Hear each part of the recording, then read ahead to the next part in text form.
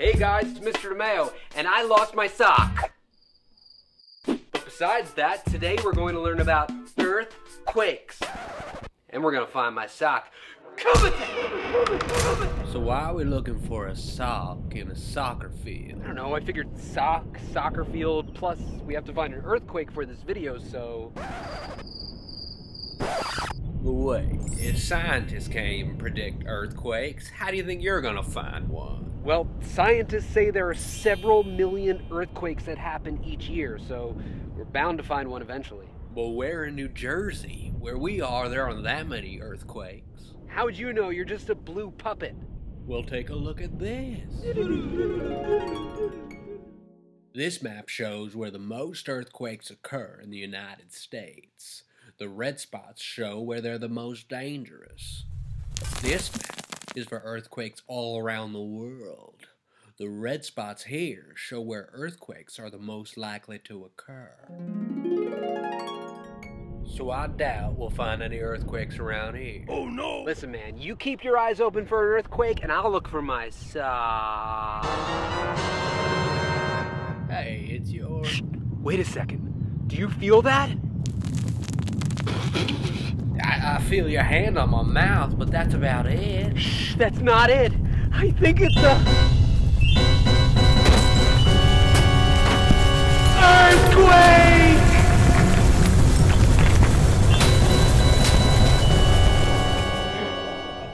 Oh man, my sock is gone! Hey, maybe that guy has it. I'll give him a shot. Are you sure you want to do this? What's the worst that could happen? We fall into the earth, die a horrible death, never to be remembered. What? Yeah, but he might know where my sock is, so it's totally worth it. All right, let's do it.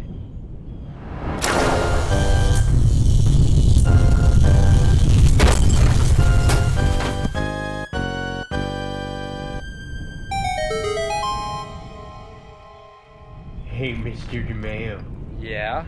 you remember that time when you made me come to life? Yeah? That was awesome. Hey, enough chit-chat, Earthquake. I'm looking for a sock. It's this guy's brother. I just poked myself in the eye with it. It smells a little weird. Have you seen it? Sorry, man. I think I swallowed it. You ate my sock? That was my great-grandmother's sock. She knit it when I was a little baby girl. What? Boy! Sorry, man, but if it makes any difference at all, I also swallowed like 6 houses, some guy named Krusty Face, an iguana, and like 6 baby birds. It was awesome. Well, is there any chance I can get it back? Not unless you want to jump into my mouth and fall deep into the earth. That thing is gone. Ugh, fine. Hey, anyway, before, that earthquake lasted for like 3 seconds. Is that how long earthquakes usually last? Well, some earthquakes can last for over 5 minutes, but most earthquakes last for about 10 to 30 seconds. 10 to 30 seconds of shaking? That doesn't sound so bad. Here, watch this.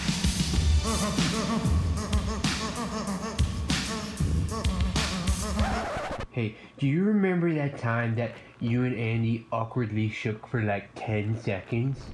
Yeah? That was awesome. Yeah, I guess, if you say so. Well, you may think that 10 to 30 seconds of shaking isn't bad. Earthquakes can cause billions of dollars in damages each year. Just look at some of these photos that were taken after an earthquake in Japan not long ago.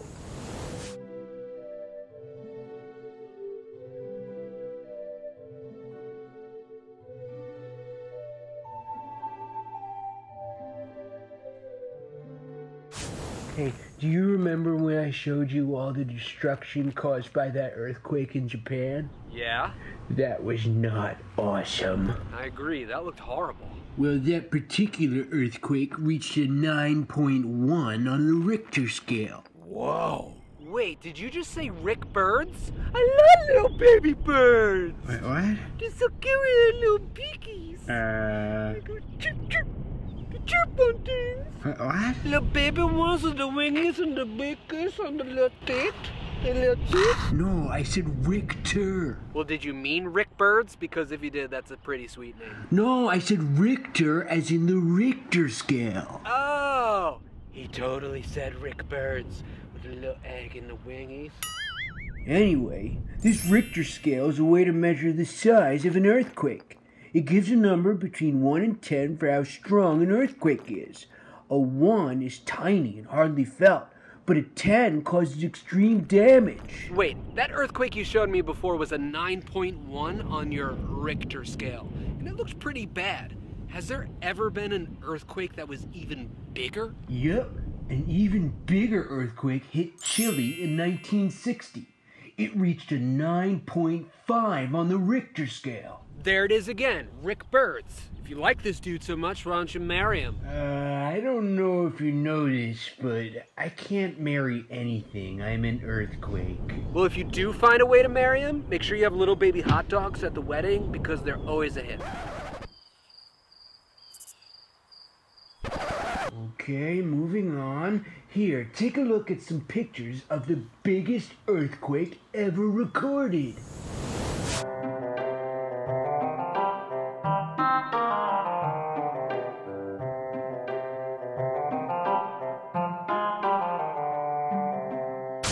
Wow, earthquakes are dangerous. So let me ask you the million-dollar question. Sure, ask away. What actually causes an earthquake? I thought you'd never ask. Here, look at this.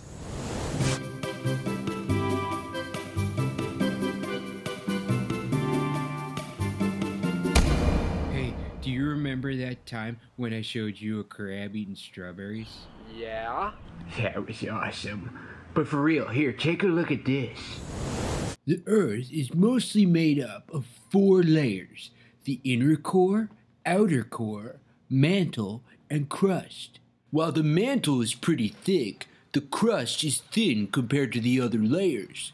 The mantle is about 1,800 miles thick, while the crust is only about 3 to 5 miles thick. These thin layers are broken into pieces called tectonic plates.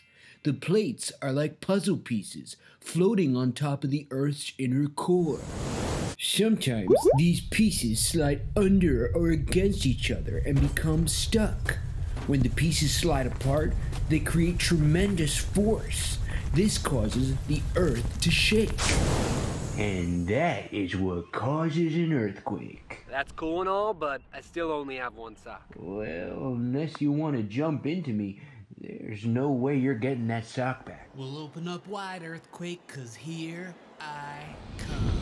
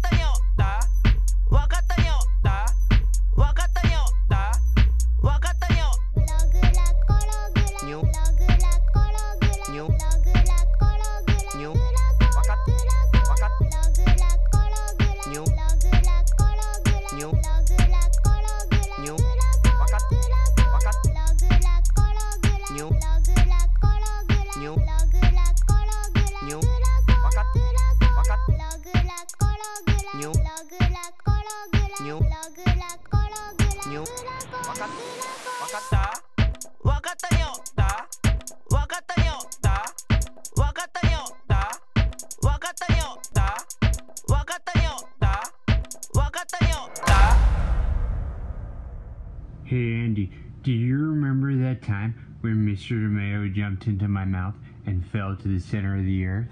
Yep. That was awesome.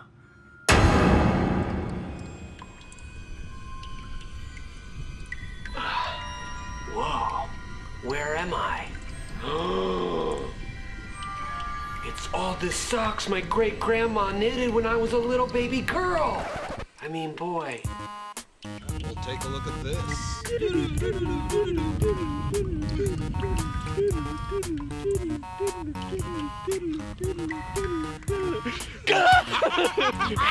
Oh, bird egg. Yeah. And then they squawk, squawk, and then let it. Come on. And then they flip, flip.